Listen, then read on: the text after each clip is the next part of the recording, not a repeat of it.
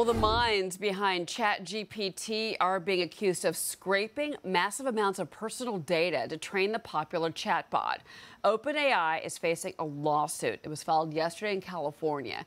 It accuses the Microsoft-backed company of secretly harvesting data to train its large language models so that the chatbot could replicate human language, including private conversations, medical data, and even information about children. So the lawsuit brings up growing concerns about the AI boom and obviously about data privacy.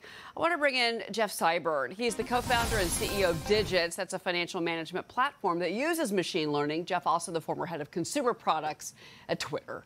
He's here in a Fox Business exclusive. So first, give me your reaction to this lawsuit. Well, Cheryl, thank you so much for having me. This is a really important topic for everyone to be discussing.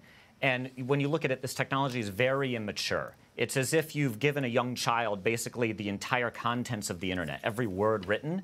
You don't know what they're going to blurt out after the fact. And so this is really important to figure out. And particularly when you think about business use cases like finance, you want to guarantee your finance data is secure. And so that's been one of our major focuses at Digits. Okay, two questions then.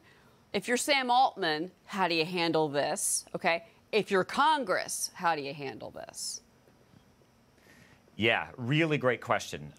There's been a lot of work done on how these models are trained, what data is going into them. You're seeing companies like Reddit react. I think they need to be very transparent on how they're training the models, what data they're using, and what they expect that to result in from the model output. And then from the government perspective, I think we should start developing guidelines on how these models can be trained. I think they have tremendous beneficial impact, but we just need more transparency and more openness in what's actually going on. Yeah, there's been a lot of fear-mongering about AI, and I'm kind of curious where you are, because I've done a lot of research as well into this, and I think that, guardrails make sense. I don't think it should be coming from Congress. I think it should be coming from the community, people like yourself, the experts. But at the same time, you don't want to stifle innovation. Dan Ives from Wedbush says AI is basically the iPhone revolution. It's the internet revolution. Mm-hmm. This is a game changer for the world, for our lives. So how do we approach it? You're exactly right. This is exactly like the rise of the internet, the rise of mobile, just happening 100 times faster. And I believe it has tremendous opportunity to do good.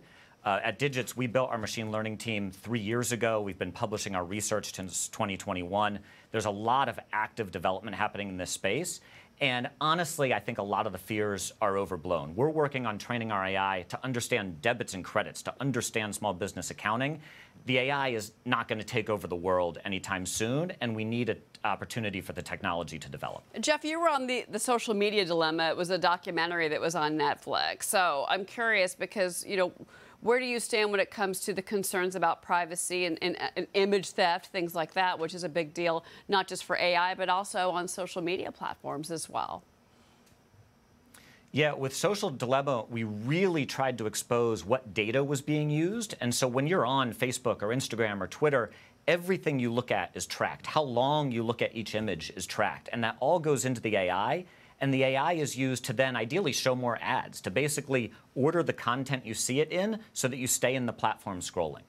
And now I think with the rise of large language models, it's an even more important topic to really understand what data is being used and how. And so when you look at business finance, we've been very, very protective, and we believe we're the first in the world to have a personal, intelligent, accurate finance AI that encrypts and secures all the business's data. All right. Very good points from you, as always. Jeff Seibert, thank you for weighing in on this topic. It's not going away.